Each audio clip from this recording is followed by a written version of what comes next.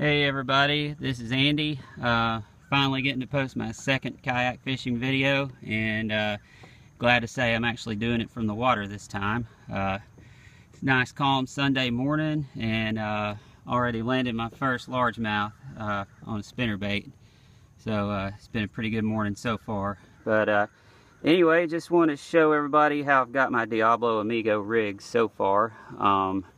You can see I've got a Mad Frog gear. We'll just go from front to back. I've got a Mad Frog gear lily pad. Guy in Dawsonville, Georgia, one of the managers at the Outside World store, makes these, and I've just got a taco paddle clip mounted to it and a 8-inch Yak Attack slide plate.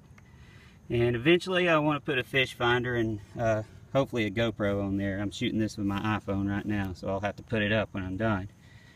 But anyway, there's nothing in the hatch, so this just clips to the pad eyes here and works out pretty well if I want to store my paddle up there while I'm fishing. And then just got my dry box and a couple of tools clipped in. I've got a ram, 1.5-inch ram ball in the Yak Attack slide mounts. I got the Yak Attack lanyard.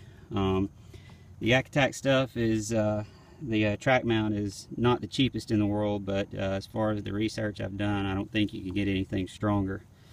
I've got the Zuka tube here. It's a very versatile rod holder. It'll hold a spinning rod, bait caster, and you can even adjust this to hold a stakeout pole if you want to, if you want anchor. Which one thing I found about this boat, I can drive it just by casting a spinner bait and pulling it the way I want the boat to go. So if ever there's a time I need to anchor, that's definitely something I'm going to have to rig up pretty soon.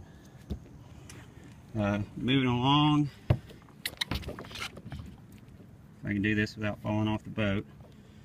I actually have my Yeti Roadie rigged up as the seat.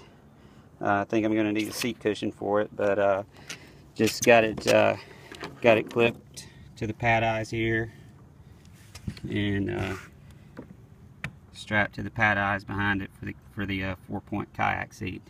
And then just have a regular fishing crate with a caddy that I got at Walmart.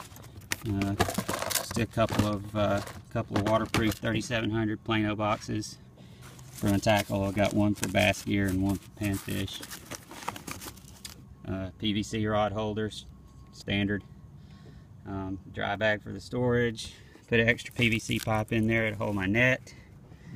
Got a couple of more Yak Attack rail mounts, and that's pretty much it. I've got the skeg kit for the Diablo. Really, it's easy to pull up, retract.